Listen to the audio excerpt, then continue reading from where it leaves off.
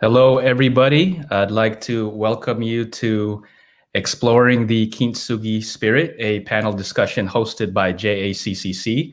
My name is Rani De Leon, and I'm the Director of Performing Arts at JACCC. And it's my pleasure and honor to be here to moderate this panel. I'd like to first thank Kimiko Mar and Caroline Kimura and JAMP for their invitation and great help in organizing this discussion. I'd like to start by introducing JACCC. Japanese American Cultural and Community Center is a nonprofit organization founded in 1971, based in Little Tokyo, Los Angeles. It's one of the largest ethnic arts and cultural centers of its kind in the United States. Our mission at JACCC is to weave Japanese and Japanese American arts and culture into the fabric of our communities. JACCC remains firmly rooted in Little Tokyo and provides a vital place to build connections between people and cultures locally and internationally. Through inclusive programs, we continue our traditions and nurture the next generation of innovative artists, culture bearers, and thinkers. This year, in response to the pandemic, JACCC commissioned 5 grant recipients of multiple creative disciplines to interpret the Japanese concept of Kintsugi in a time when we felt there was a lot of issues that were bubbling up as a result of COVID-19, whether mental health issues, climate change, racial discrimination, economic disparities, etc. We felt the concept of Kintsugi had a strong potential as an approach for dealing with some of these issues that seem to be exacerbating as a result of the pandemic. And we saw a great opportunity to consider a Japanese philosophy as an approach to how we might heal and mend some of those breakages and disparities. If you are unfamiliar with what Kintsugi is, it is the Japanese art of repairing broken pottery by mending the areas of breakage with lacquer, dusted or mixed with powdered gold. Even broader as a philosophy, it treats breakage and repair as part of the history of an object rather than something to hide or disguise.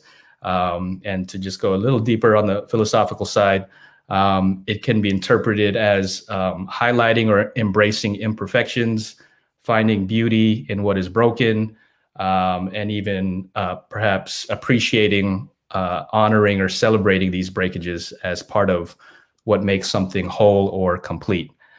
So through a request for proposals, JACCC invited artists to ponder this philosophy and to submit proposals interpreting Kintsugi as an approach to either individual or collective healing and showcase their art through a final video. We were met with a huge response of 135 plus proposals from all over the nation. And out of that 135, through a deliberation process, we chose only 5 grant recipients to complete their proposed works.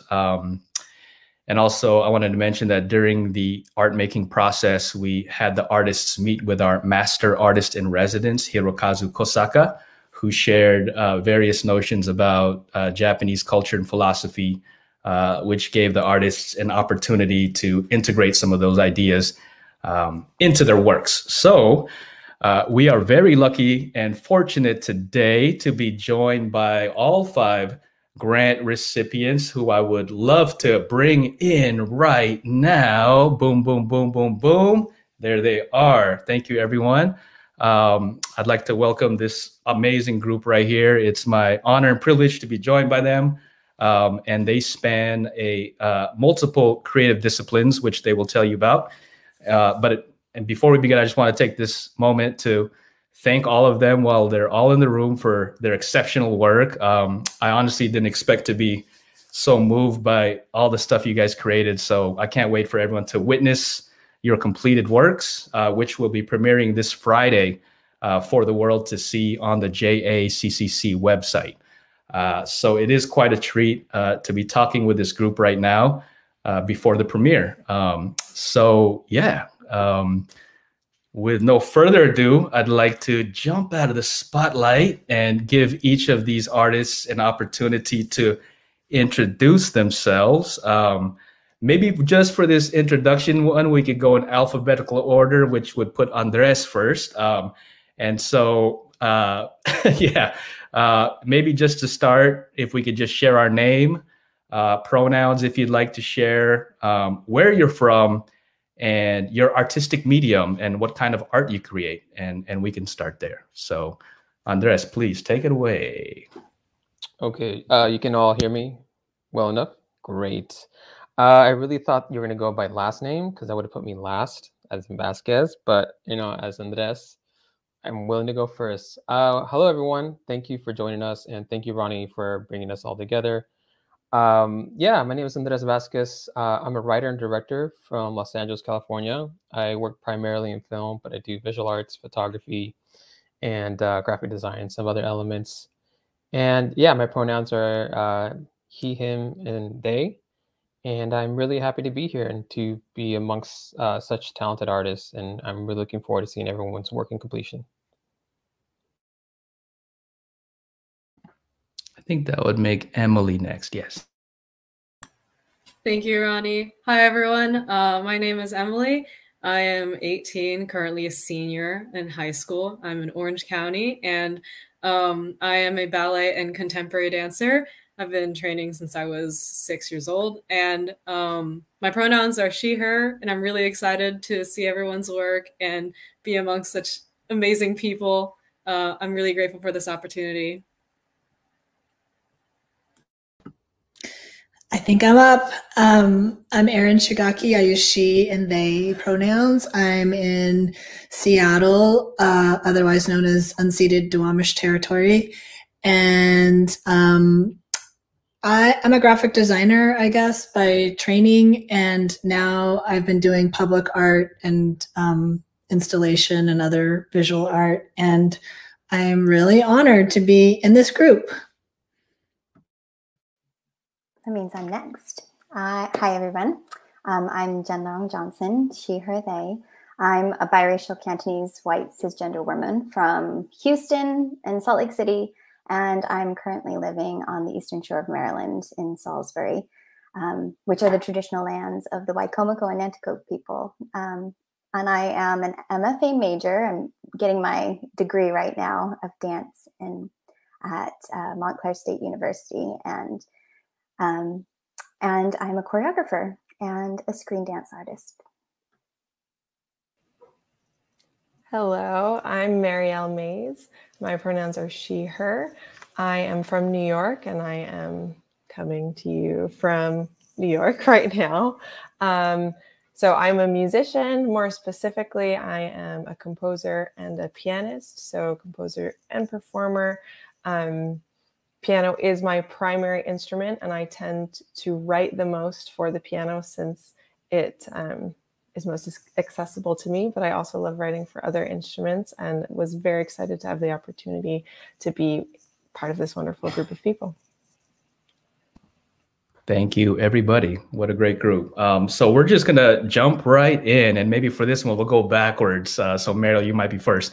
So we're going to jump right in. I'd love for each of you to talk about the proposals that you submitted to us. What was your proposal?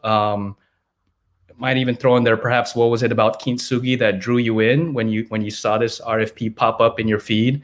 And how did you intend to interpret Kintsugi through your art and art making? So yeah, just maybe describe the proposal that you submitted and kind of what your concept was for your project. So Mariel, if you could start, that would be great. Of course. So for this proposal and with the timeline that we were given, I knew that during this summer, I was going to be in Portugal, specifically in the northern part of the country of Portugal. And I had been there before, and I had remembered that there were a ton of unused pianos lying around. And as more like an interesting hobby of mine, I tend to see like, oh, there's a piano in all these random spaces, perhaps, or when you walk into people's homes and somebody, when you say you're a pianist, they say, oh, I have this piano here, but I haven't touched it or used it since fill in what year or what time. And typically these pianos are considered a little nasty sounding, less conventional sounding. They don't often sound like pianos, and they're deemed unplayable to a lot of trained musicians, perhaps, especially. So my proposal for this Kintsugi project was to take the proposal and the concept of Kintsugi pretty literally in writing a new piece for broken pianos. And that is to take the sounds of a handful of pianos that are perhaps very, very out of tune, literally in pieces, fragmented and broken, or just that have not been touched in a very long time, and using those sounds, pre-recording those sounds to create a new piece of music. So that was the original proposal, and that's what ended up happening. I won't give away too much. I'll talk a little bit more about the outcomes of all of that in a bit. But to sum it up, I took the idea very literally of using broken pianos to create something new. And my personal style of composition often incorporates a lot of different genres. So I do come from a classically trained background, but have a lot of familiarity in jazz, in folklore, in musical theater, in the music of my own heritage as well, and of different cultures that I've learned within the last couple of years. So incorporating different genres of music into this new piece was important for me as well. Thank you, Mariel. And yeah, we'll get a little taste of that music in the trailer that we'll share at the end of this discussion. I believe Jen is next, I think. Yes. So my background is in dance and photography, and I also have, I'm a certified yoga teacher. So I have some of the healing arts in there as well. And I wanted to make a screen dance that was a representation of Kintsugi in metaphor and in structure. So I focused the idea of the healing process as something that is neither finite or fixed, but impermanent, transient, and continual. Like I said before, I'm an MFA student at Montclair State University, and I've been studying the effects of trauma in the healing process, and it led me to the Japanese aesthetics, philosophies, and Kintsugi, and I just thought it was a perfect metaphor for the healing process and for trauma. And as I dug deeper into the meanings and philosophies surrounding the practice, I was drawn to the idea of Ma, which is the Japanese idea of space, and the potentialities within moments of space, and the space between a moment of trauma or break and the arrival, I air quote, arrival of healing, that you get to this place where you're healed. And I was drawn to the Kyoto Journal, and there's a poem on their website, and they have a whole issue. I think they actually have two issues. One was, I think, in the 80s, but they just released a recent issue. And it was all about this concept of Ma and of space, which is very, prevalent right now during the pandemic that we're all experiencing. But there was this poem that they had translated, and it said, and I'm just going to read it because it's really beautiful. Length of time depends upon our ideas. Size of space hangs upon our sentiments. For one whose mind is free from care, a day will outlast the millennium. For one whose heart is large, a tiny room is as the space between heaven and earth. So as I was working with the idea of Ma, I was looking at the materials with Kintsugi that we fill spaces that we meet in life, and how they determine the value of what is seen as a break and its strength and repair. So the screen dance that I created is a metaphor for the fractured self and how we fill the spaces of disconnection with something of value. And in this case, it's empathy. It also represents a relationship between two people, or our relationship with the earth, or within structures. And a question that I thought was, how do we give space for differences within self, with others, and then support fluidity and unity? And this idea of valuable material, it kind of came up in every aspect of the artwork. And a lot of the movement that I did with Katie and Marina, who were the dancers in the screen dance, it's centered around contact improvisation, which requires the people who are practicing to have a high level of empathy and to have somatic, I guess, attention and listening to each other. And it creates openness. And when they have that empathy, then they're able to, their movement flows. And all of these points kind of, it pointed to microcosmic connections within self, and the idea that repairing and bringing cohesion between the layers of self is similar to how we might repair and bring harmony between layers of society, our roles as humans and as inhabitants on the earth. So this is why also sound was important in this screen dance. And my collaborator, Satya Hinduja, who was wonderful, she created what she called an alchemic electronica soundtrack. And it was tuned to 68.05 hertz, which is the Earth's primal frequency. And so within this screen dance, it expanded this resonance beyond self and into this macrocosmic connection that we have with everything that surrounds us. And yeah, I'm done. Awesome. Thank you, Jen. And if it sounded at all abstract, what she was sharing, I just have to say you executed it like beautifully. And it totally is all in that film, everything you just shared. So thank you. Erin. Wow, this is great because just so everyone in the audience knows, we haven't seen each other's work. We do not know what it looks like. And I'm really excited. So in my public artwork, I have mostly told stories about my community, which is the Japanese American community. And primarily I have told stories about the World War II incarceration, because of its importance to us and to the country, to the reckonings that we need to do and to the ties that we need to make to other stories. And so when I saw this call, I knew that I wanted to create some pieces that talked about the Japanese American story and the Black story together. And I thought I was going to be, Rani knows, I thought I was going to do it in a more literal way, really digging into the personal family history of a good friend of mine who is Black. And so we kind of had all these plans to do the film. And I don't know how to make a film, but I have learned a lot in this process. And I guess we'll talk about that more in the next question. But anyway, so my work is around sort of two large paintings and telling a story that weaves them together. And I think I'll leave it at that. Thank you, Erin. Emily, I believe. Hello. Yeah. I forgot to mention, I'm also going to be representing on behalf of Crystal Matsuyama-tsai.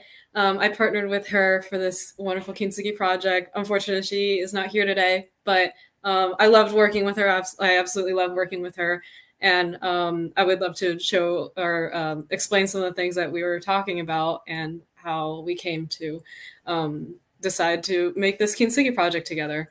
So originally, Crystal and I actually, before we found out about Kintsugi, after the Stop Asian Hate movement and a lot of things are going on with COVID, the two of us talked to each other about potentially making some sort of Japanese American or Asian American project together as Japanese American women during this time. And also I am Crystal's student and she is my mentor and teacher. And to have that kind of connection of the different generations that are coming together to create art together. So we actually had that in mind before. And then I found out about Kintsugi because I've always loved JACCC. And once I found this, I proposed to Crystal asking if she wanted to make this project or send in a proposal about the intergenerational trauma that we both were looking at and considering when we looked at our grandparents and specifically our grandmothers. So that's how we came to the idea of creating this short film of us choreographing and dancing to, or at least with the idea of dedicating it to our grandmothers with the sense of, because Kintsugi is supposed to be like also this concept of finding beauty in the brokenness, and how we recognize that our grandmothers are broken from the effects of internment camps, but to also explore that connection that Crystal and I have on a personal level as well. And being able to express everything that, not everything because it can't entirely encapsulate the history, but for us to express our connection, our personal connection that Crystal and I developed in the studio as a student and a teacher through our wonderful passion of dance, but to also explore how the generational and Japanese American connection that cannot be formed in a studio bonds us more than just through movement as well. And so we came to the proposal, and I've always wanted to take my grandmother back to Gila River, which was where she was interned. And through this project, I had the opportunity and privilege to actually bring her back there too, to film for this project. And yeah, I think that's the general idea of what we were going with. And Kintsugi for us hits close to home after seeing a lot of discrimination that was happening during the time with COVID. And I felt like, personally, for me too, I felt like this project gave me an opportunity to express the pain and also like the mournings of whatever I was feeling at the time, while also finding a way to heal and connect with people I love through this process. Thank you, Emily. And shout out to Crystal. You're here in spirit. Yes. Andres, please. Hi. Thank you, everybody, for sharing. Yeah, as Aaron had said, we don't know what the other people have done or other folks have done. So I'm really excited. And I saw stuff from the trailer. I'm like, ooh, that music sounds great. I believe it's Mariel's music, right? Is it? Yeah, very cool.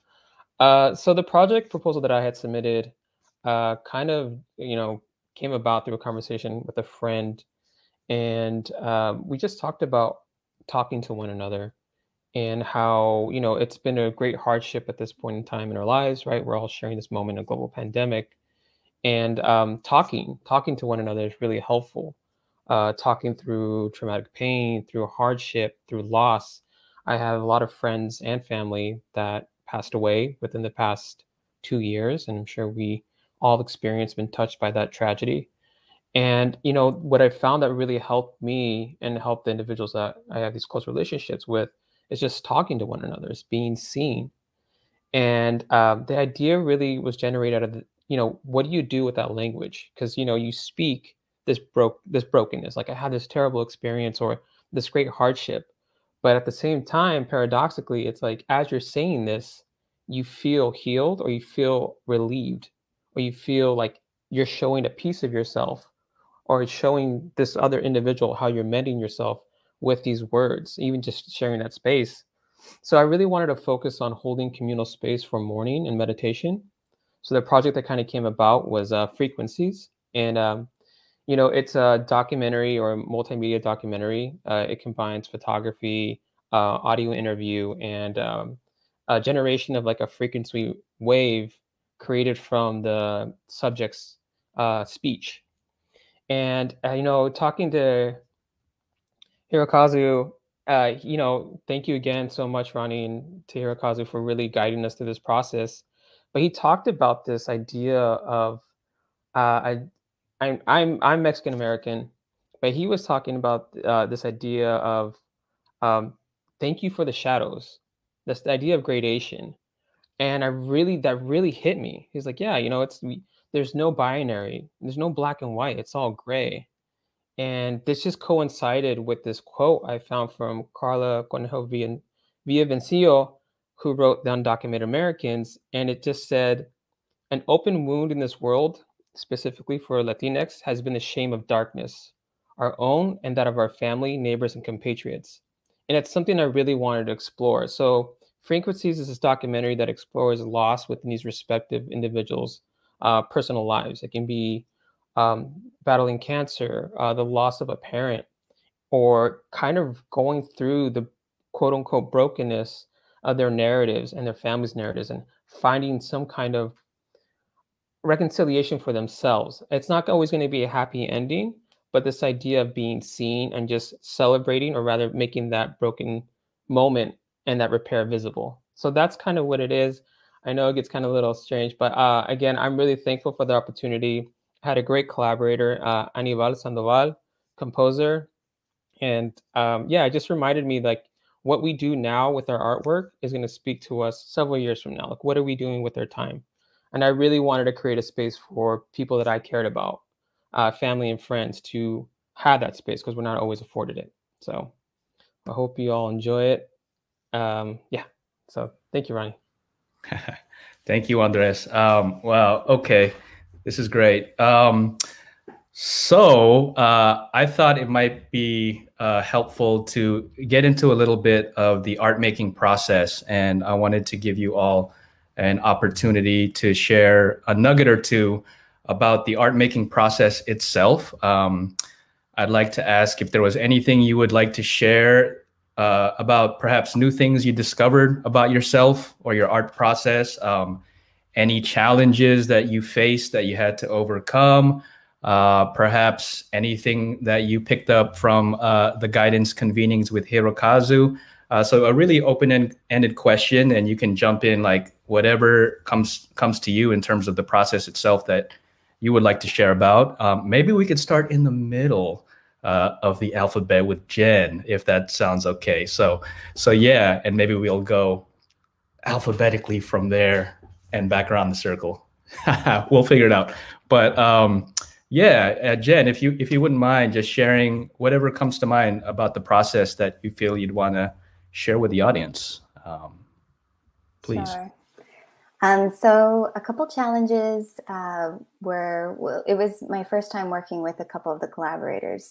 And I think working, with new collaborators, it requires a lot of honest, vulnerable communication to be able to share an intent clearly.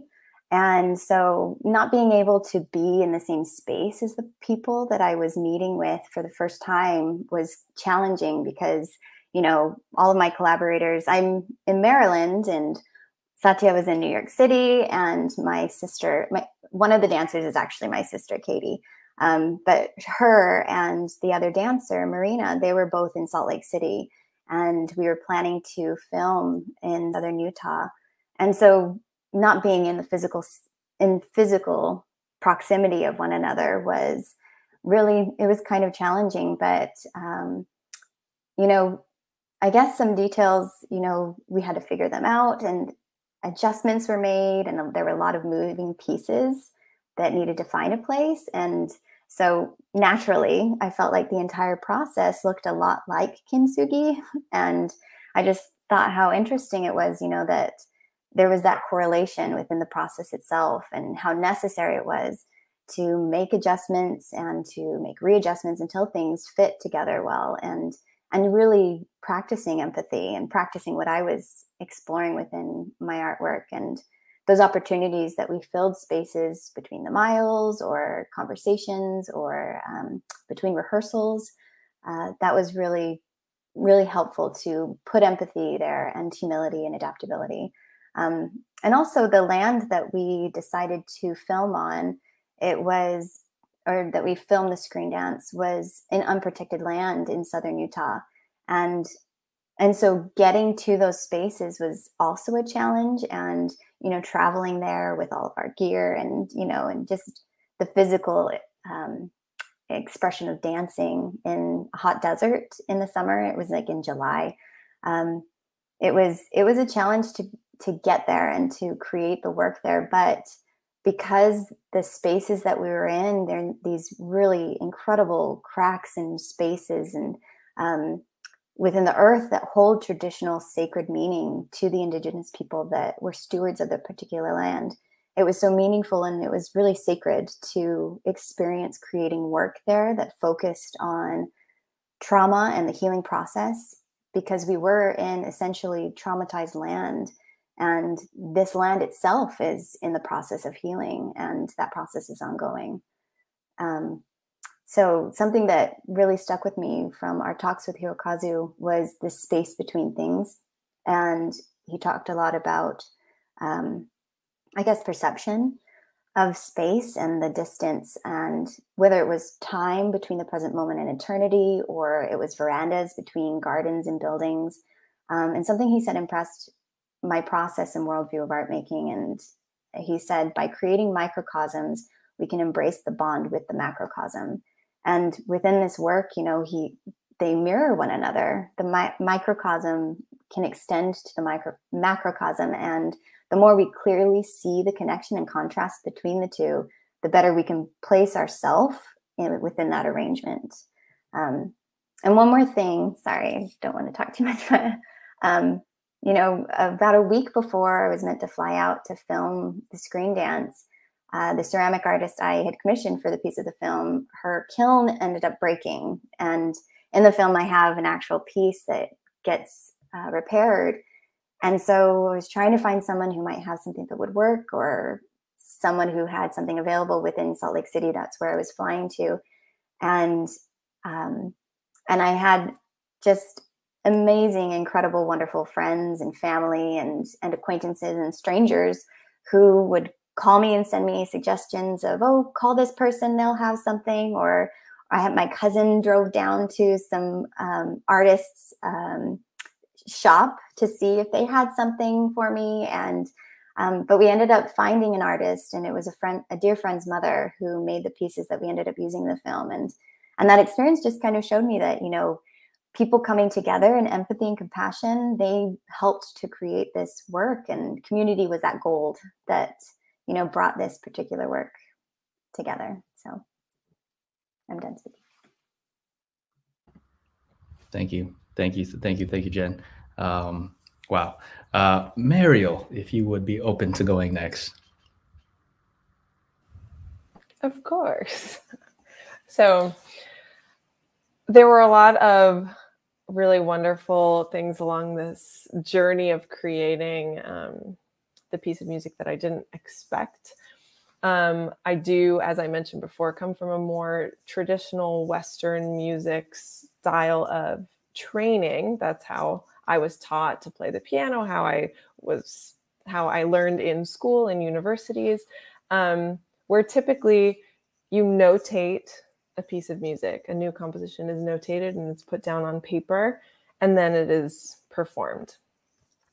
That's kind of the idea I had in my head when I wrote this proposal, which was, okay, sketch out what I want and then go to these pianos and try to do it and see what happens. And that is not at all what happened, because I found these pianos that had such bizarre and unique sounds to them that it changed the whole scheme. It changed my whole original sketch, because I thought, oh, I was so smart, I'm going to plan this ahead of time. And that, of course, didn't work. And when I say didn't work, nothing worked. So if you can imagine, if you're familiar with the notes of a piano, for example, and I said, okay, well, I want something to revolve around E flat and B flat, perhaps. You play an E flat and B flat on one piano and it doesn't really sound like that. You play it on another piano and it sounds like one of the pianos you'll see in the video. It has almost a gamelan type bell-like sound to it, because it hasn't been used in so long that you can't even recognize it as a piano anymore. And even though when I wrote this proposal, that was in my head to use these sounds, but it didn't hit me until I actually heard the instruments in front of me. And then I started thinking, well, of course, I'm just going to find the weirdest notes on all of these pianos. And I just started recording, okay, which key sounds the belliest? I don't have the best adjectives, but if you can imagine something that's very ringy, if you're in a closed wooden space and you play this note very loudly, it's going to be kind of twangy on the ears, a little uncomfortable. And I recorded the most uncomfortable sounds to me on 3 pianos in particular. And then from there, it was a bit like Kintsugi, a little bit like piecemealing things together and figuring out, how am I going to put together the notes that no longer sound like notes, also using the body of the instrument, these wooden pieces that have tons of resonance. So even similar to a piece of ceramics that has this inner space, like a negative space, the piano does the same. The ringiness and the beauty of any piano comes from the negative space and the structure of it. So all of these pianos have different structures. They were made in different places. The wood is changed by the climate constantly, whether it was touched a day before or not. So the process changed completely. And furthermore, recording a passage, let's say, I'll just use a more traditional term, some sort of musical phrase on these instruments. I would play it on a Tuesday, and you try it again on a Friday. And after a couple of days of having rained, and then the sun comes in, and then I opened the lid for the first time on this piano in 20 years, it sounded different from Tuesday to Friday. And I had to decide, which recording am I going to use? Okay, what do we do now? How do we change the structure of this whole piece? And that was extremely challenging and fun, especially for somebody that's used to, okay, you write it on a piece of paper and it's set. This was hearing the sounds and how they're changing over time, and really coming to terms with this final product is a snapshot of this moment in time. And of course, all music, I think, and all art is a snapshot of the moment in time. But for me, literally, this is not a piece that I could ever recreate on a different day, on a different instrument, or even on the same instruments ever again, because the sounds will be that different. So that's a little bit about the process of all of this. And other things that really struck me, especially from the workshops with Hirokazu, ideas of framing and how we frame the small things, even if we don't understand the full product. If we are looking at fragments of things with a certain lens, eventually we'll start to see a more complete picture. And that came into play with the videography of the piece as well. Thank you, Mariel.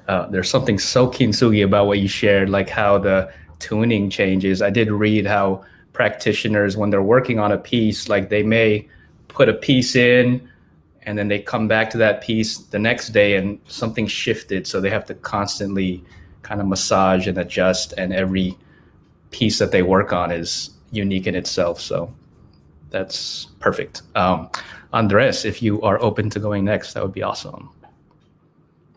I am. I'm also wondering how we skipped. Oh. We're doing a circle. Oh, okay. I see. I don't know if we're going by first or last name. Yeah. I mean, thank you all for sharing. That's really cool, Mariel and Jen. Improvise, move forward. Very cool. Yeah. For my experience about the process, something that I learned was, and something I picked up from Hirokazu, which really resonated with me. It kind of shifted everything for me, like everything. His story of learning how to do archery from his father, about shooting yourself or shooting the arrow to kind of kill your ego, really impacted how I went through this very intimate process of interview with the subjects in frequencies. Killing the ego or taking out your ego is taking out judgment, and kind of being there to experience. And as you're recording interviews, it's just to allow things to kind of exist in their space and to have them reveal themselves to you, as opposed to imposing a narrative, right? And trying to, like, hey, well, my ego says I really want to do this. I need you to cry now, or I need you to do this nugget, and like construct a story.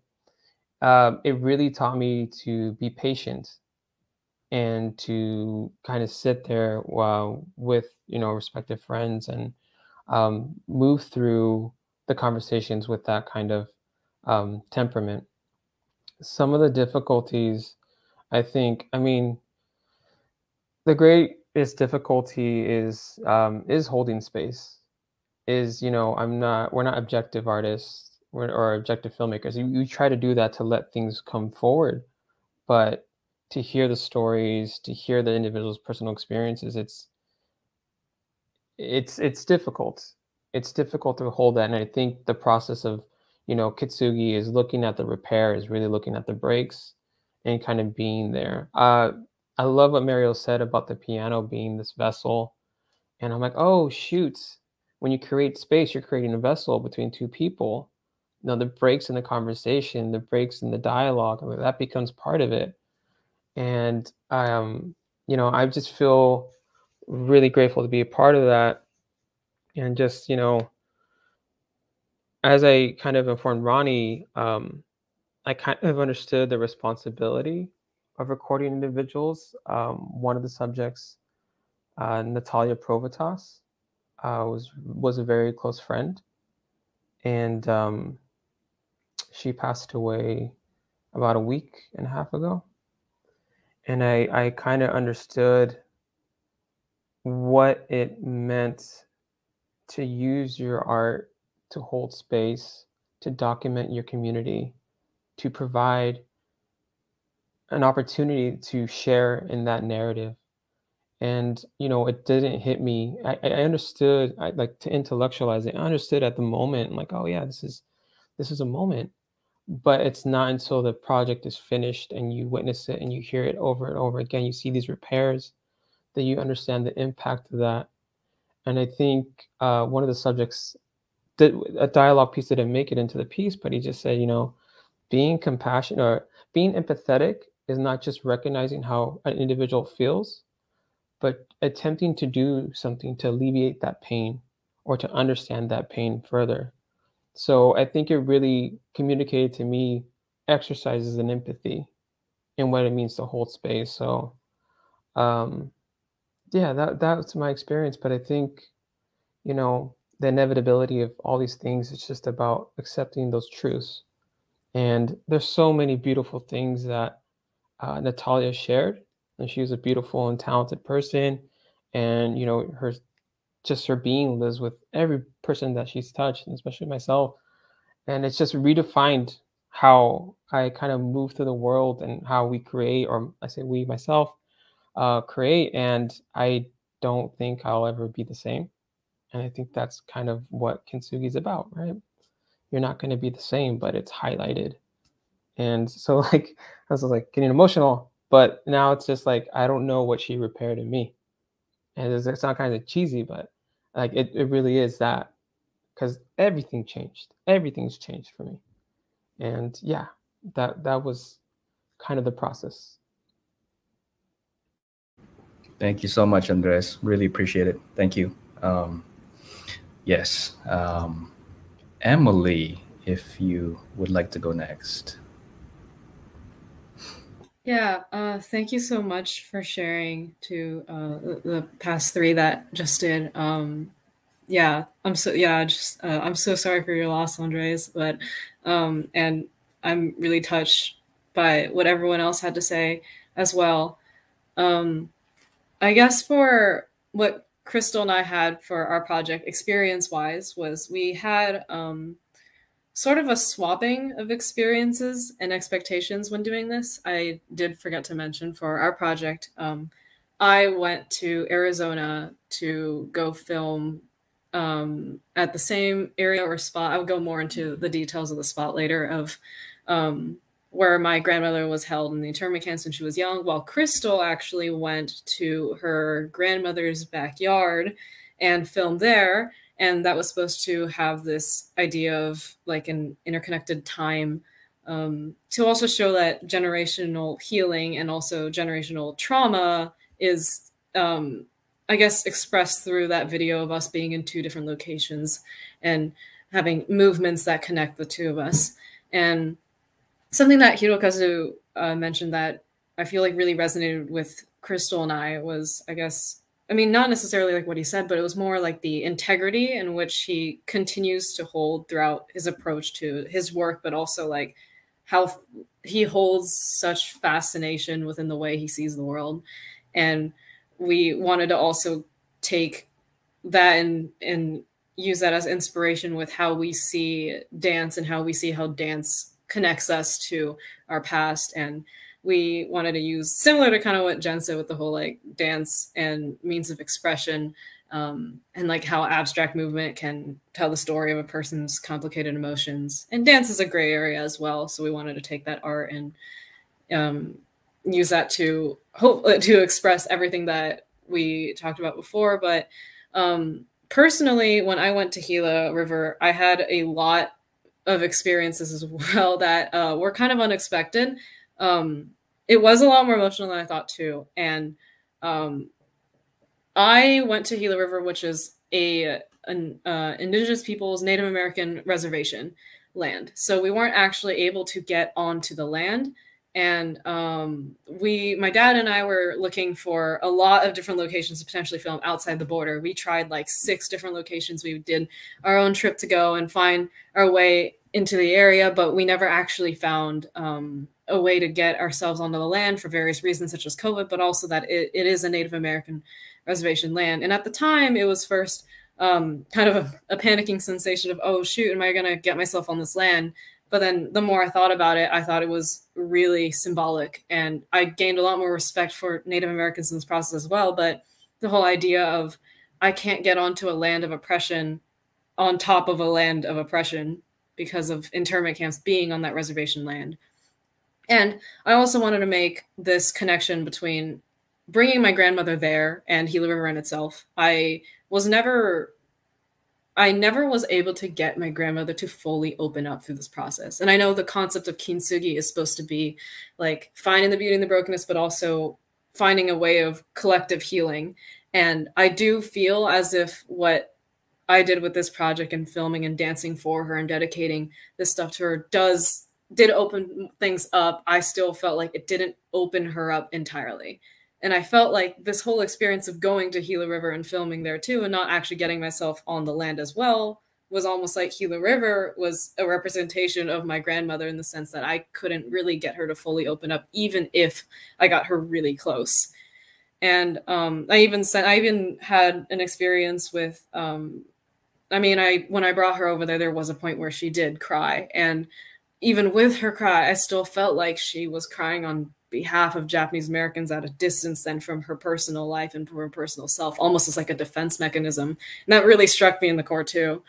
And I feel another thing that really struck me, I'm kind of going off on a tangent now, but was that we went to visit a train station as well afterwards. And that train station was actually burned down. And that train station was supposed to be where the Japanese Americans boarded for them to go to internment camps like Gila River, and they were packed without food and water. And it was a dehumanizing process. But the burned down station was completely forgotten. There was no proper memorial whatsoever or care for the ruins. And I felt like that was also a representation of the racism and the generational pain that was within that area that's still there. And yeah. And I guess with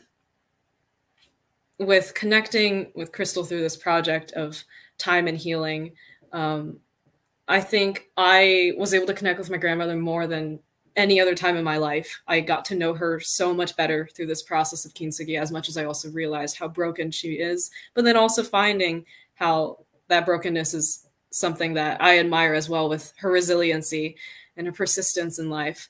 And I also felt like through this process that I learned so much more about myself as well. And I think that's something that I will always be grateful for and really thankful for. And I really appreciate this Kintsugi project and the opportunity I got to explore that. Thank you, Emily. And thank you for pushing through all those challenges along the way. You kept me updated on them all, and I appreciate you just knocking them out one by one. That was awesome. Erin, please. Thank you. Yeah, thanks, Emily. I love hearing stories about grandparents, survivors of this experience, especially. Yeah, so I only started doing public art a few years ago, and I feel like I come at it as a historian just as much as I do, you know, from an artistic standpoint. And so I was really stuck in that mode when I came into this project. And, you know, was, you know, my first cut of the film was this, you know, very like almost interviewee, you know, history lesson, like these are the things that have been erased about this history. And I was totally planning on having my friend Chris, who lives in Philadelphia, kind of like take the same approach. And it was going to be like the most boring thing ever, you know, like two talking heads. And so, you know, I had these very good meetings with Rani where he had, you know, collected all the thoughts from Hirokazu and Pat and I don't know who else, where, you know, I also received the same lesson that Andres received from Hirokazu, but in my case, he phrased it as kill your children, you know, kill the ego. You know, turn away from this approach that you are so hung up on and try to stretch yourself, you know, because I didn't have a problem making the visual art, even though it was new for me to kind of combine large wheat pasted images with painting. But what was really new was just trying to make a film and just think about every single part of it. So, you know, I was just stressed out about trying to do the right thing and then just get off of the track that I had started on. And you know, and it turned out great. You know, I really appreciated the notes. I had to ask for help from a bunch of people. And, you know, and that's part of my brokenness, right? Like this, like, I've got to do it by myself. I know I can do it, you know? So I think that a lot of the Kintsugi lessons, you know, imparted themselves through the way that I kind of fumbled toward the final project. And, you know, and it didn't turn out to be as literal a story as I wanted to be, but it's more kind of an offering to the Black, to the African American community, and a suggestion to the Japanese American community that, you know, that our solidarity can be really powerful in this moment when reparations is on the table for Black folks. Yeah, so I think I'll leave it at that. Thank you, Erin, and thank you for sharing that. We had a very fulfilling process, and I really appreciate your openness as we move through that journey. I know we're kind of getting short on time, but I did want to give you all an opportunity to perhaps just share one last thing that is resonating with you about the philosophy of Kintsugi. Do you have any thoughts on how perhaps Kintsugi has been, you've been able to apply it to your own lives, or perhaps how it can be applied as a way to perceive or engage with the world? Pretty open-ended again, but if this one could be more open, if anyone wants to kind of share any tidbits, that would be amazing. Let's see, anyone want to, yeah, Erin, go for it. I'll say that I've been working with 3 young adults who are formerly houseless on a mural project.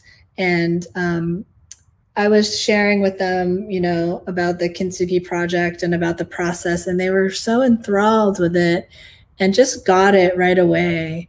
And so we've taken Kintsugi into our final mural that we're working on right now. So I just thought I would throw that out there. And I do work iteratively, so it was top of mind, and I was pretty happy that these young artists really grasped onto it as well.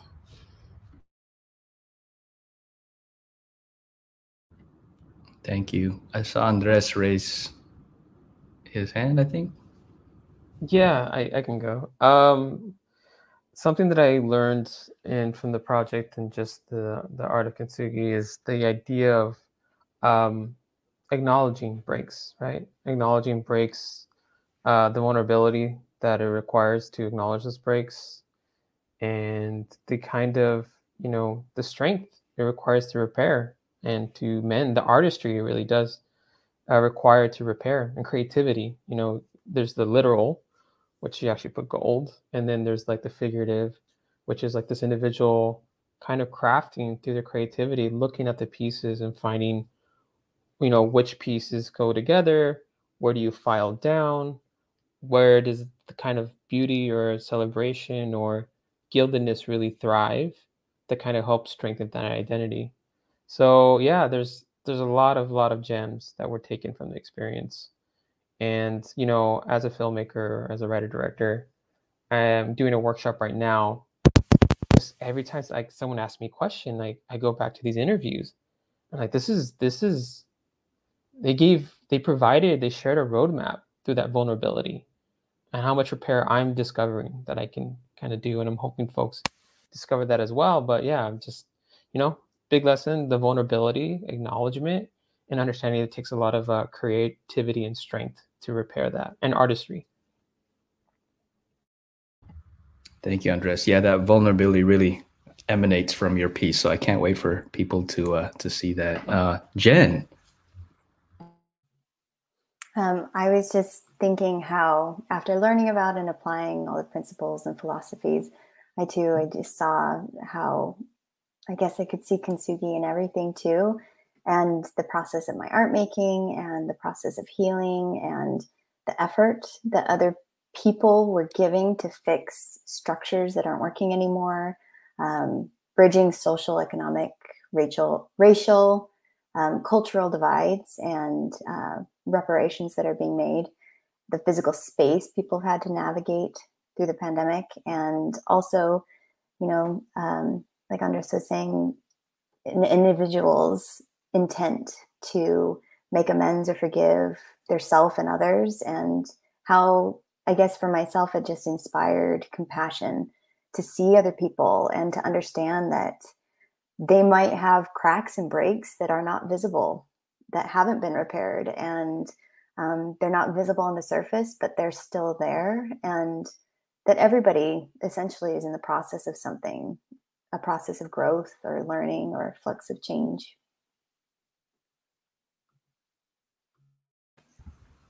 Thank you, Jen. Sorry.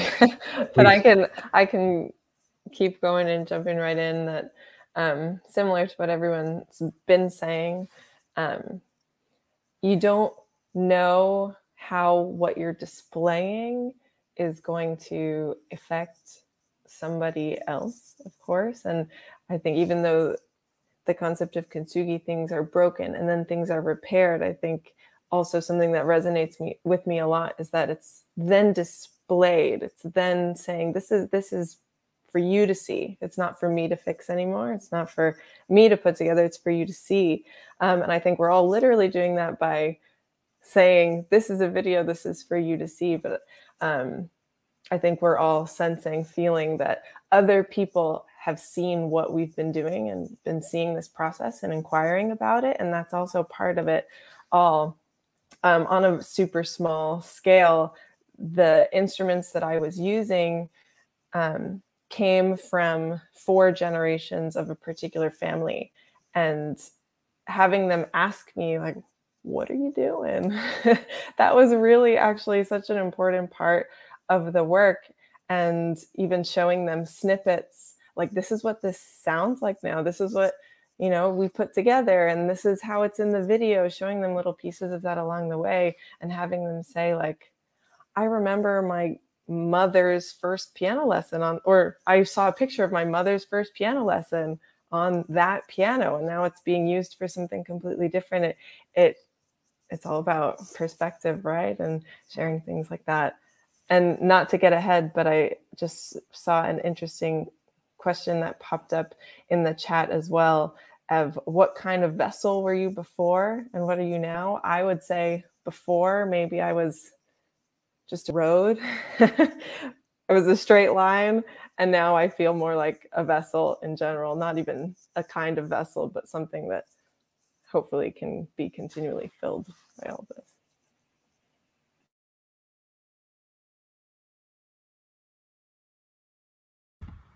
Emily, thank you, Mariel. Did you want to share something, Emily, on that? Or yeah. Sure. For me, I guess something that really resonated with me about Kintsugi was just the complicated idea of even in the darkest of moments, like there's still things that you can recognize that are beautiful, like even in horrible concepts. Because I know, I mean, like racism and generational pain for me, like seeing with the whole internment camp process was notably really horrible, but through that I was able to gain like a sense of Japanese American community and also like just a sense of deep family bonds that I always kind of took for granted. And because I feel I'm being 17, I guess I know I haven't really lived too much of my like life into adulthood yet, but I feel like taking that later on in the future and recognizing and really after this project, I feel like I would connect so much more with my ancestors who I know suffered, and also through the idea and concept of gammon that I admire as well. And how, I guess, recognizing the Japanese American community family that I have in the bond and how that is going to keep me going with whatever work that needs to be done later with regarding like social justice or like what to do to better myself as a person. And as a woman of color as well, and having dance as a way to use and express that. And I guess that's the main idea that I was kind of going with, resonating with me. Yeah. Thank you, Emily. Wow, I'm like really tripping on the range here, but how somehow it's all connected. It's awesome. I know we're kind of over time. May I ask the artist if anyone has to like cut soon, just so I could, because I do see some questions coming in, and I did want to try to touch on some of them while we have a little more time with you all. I see a question here about how were the artists chosen to be part of this project. As I mentioned earlier, we did an application process through a request for proposals. We had 135 applications submitted, and we had an internal panel at JACCC. And through an arduous deliberation process, we basically chose these 5 artists based on the proposals that they submitted. We found something very unique about what each of them shared, and we really were inspired by their ideas. And so we kind of, just kind of really loved their concepts, and this is how this group was chosen. I see a question here. How did you take care of yourself in the process as an artist, dealing with potentially triggering topics, themes, and experiences? How do you sustain yourself as an artist engaging with such themes? Does anyone want to throw something in on that question? How did you all take care of yourselves in this process? Emily, thank you. This is more of the personal journey, because I know I am representing Maison Crystal too as well. But for me, when I went to Gila River, I actually went with my cousins. So I went with Ethan and Audrey are the names, and they helped me a lot with this project as well.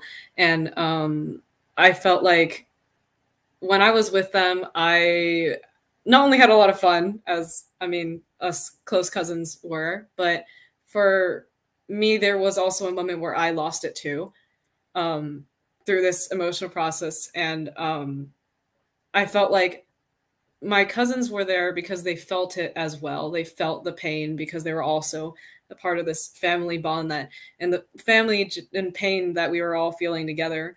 But I felt like having them beside me to feel that pain as well wasn't like detrimental to our health, because I felt like we had each other to recover from that, to pull ourselves out of the dark hole that we could have spiraled into, without losing the opportunity to feel our emotions, for us to really explore everything that we were feeling in that moment without losing anything, but without losing ourselves, to the point where there's no going back, I guess.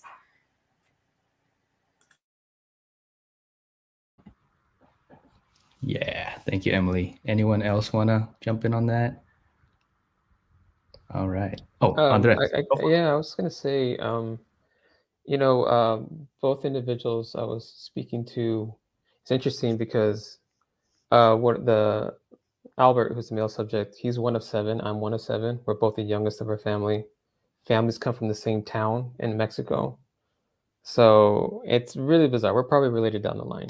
So he was talking about his mother and father, and it was really bizarre to see him going through this process that I had experienced like several years before.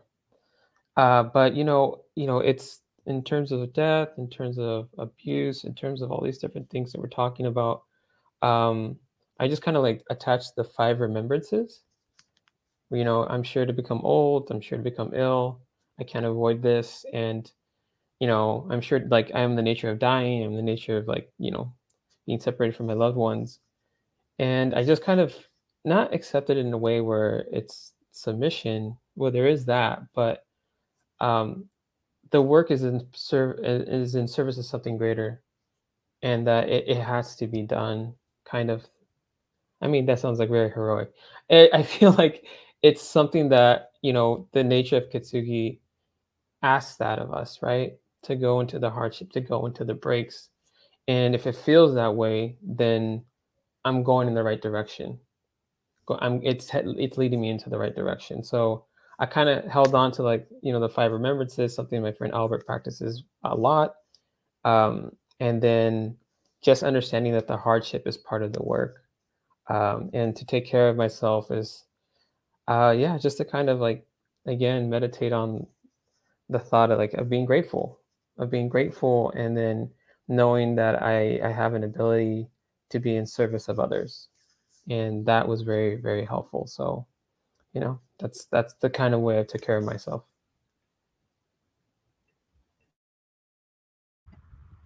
Thank you, Andres. And yeah, again, as you mentioned, like the weight of what you put together and the timeliness of it is huge, and that's going to be there. So honored to give that opportunity to record that what you have in there. So thank you. Let's see. I don't know if we're going to get to all of these. I think we kind of touched on how this thing, knowledge moving forward. Here's one that I think Mariel touched on, which maybe someone can jump in on. What vessel were you before? And via Kintsugi, what vessel are you now? Perhaps how has, I'm not going to reiterate that. Does anyone want to jump in on that one? What vessel were you before? And via Kintsugi, what vessel are you now? Any takers? Go ahead, Jen. I was going to jump in, but Jen, go ahead. You can go ahead, Andres, if you want to. Okay. Well, I was just thinking, I think that at least within my film, I really wanted to create a different representation of healing. This idea of Kintsugi that once it's done, it's done. And I don't know if I am any specific kind of vessel. And if anything, I'm just something that's continually changing. And I think that's the beauty of this, that, these actual physical vessels are these unchanged things. I mean, they're completely different than what they were before, But once they're healed, once they're put back together, that's it. But as a human, as a physical person, that it's not quite so finite. You know, it's something that's more impermanent and continually shifting. So I'm a vessel that has it's infinite, a shape that's continually changing.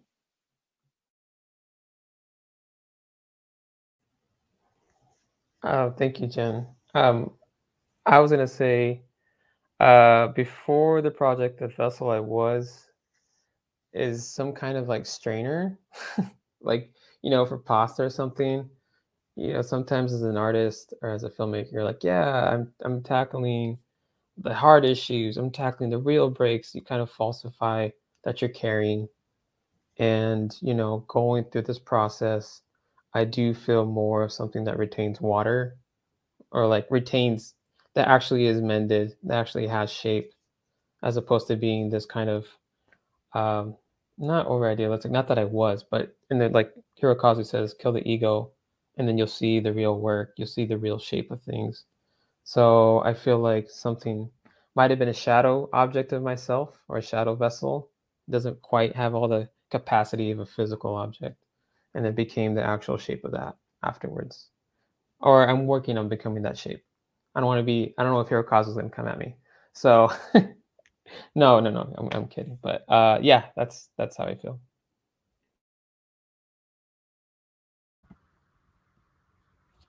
Thank you, Andres. So yeah, we're hitting close to 15 minutes over. I know this group can see some of the questions there. Before we get to the outro, is there any last thoughts that you want to share on some of the questions that you're seeing, or anything, final words that you'd like to throw in before we end this session? Anyone want to say last things? Yes, Jen, thank you.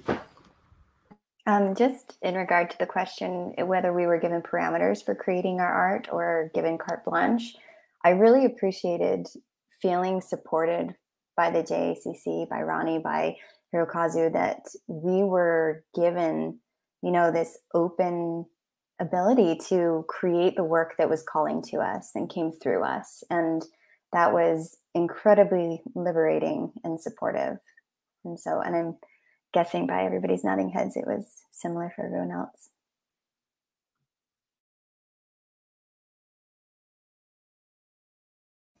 Absolutely second that, Jen. And to add also, thank you to Rani and JACCC for choosing such something that is so topical, and something that I think a topic that we feel very close to these days, and that I think we were all ready to pour our whole selves into. So thank you for that.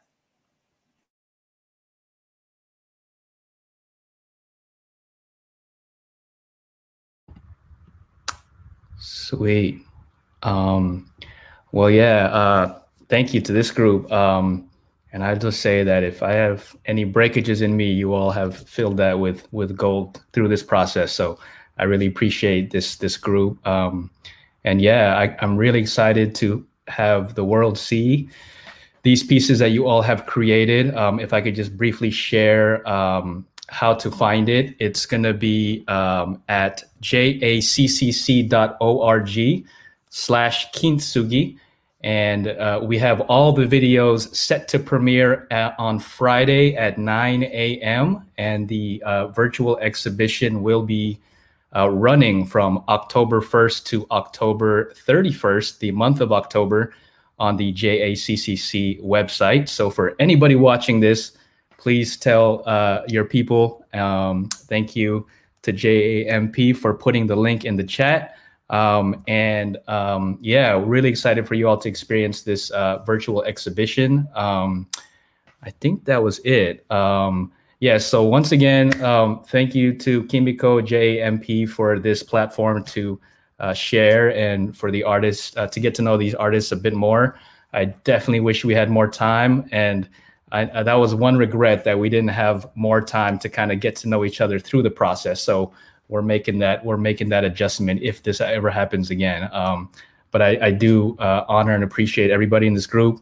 You guys have been amazing for this first go around on this project. So it turned out way better than we ever expected. So I think we are going to end this with the trailer.